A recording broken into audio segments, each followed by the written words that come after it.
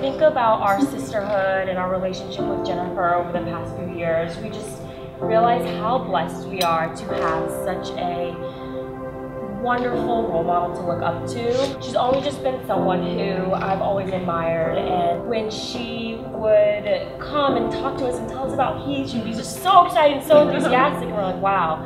We know that the love that Jen and Heath share really is forever, because that's how true it is. So if you would all raise your glasses to Jen and Heath's infinite love, to the bride and groom. We love you guys. Love you. Cheers.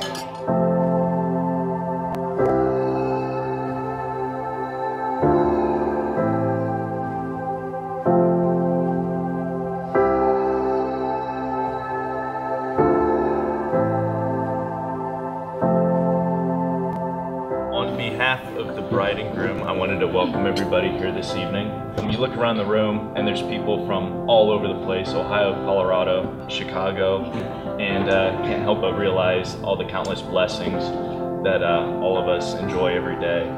And Heath and Jen, the biggest blessing to date is you two finding each other.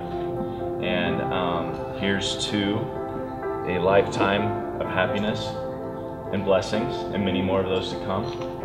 And here's to the happy couple. Cheers. Cheers. Cheers.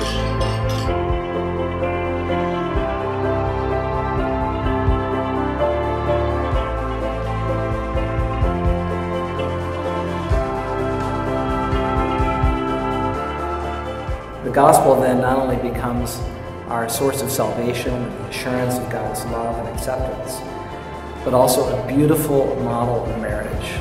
Heath, you may now kiss your bride.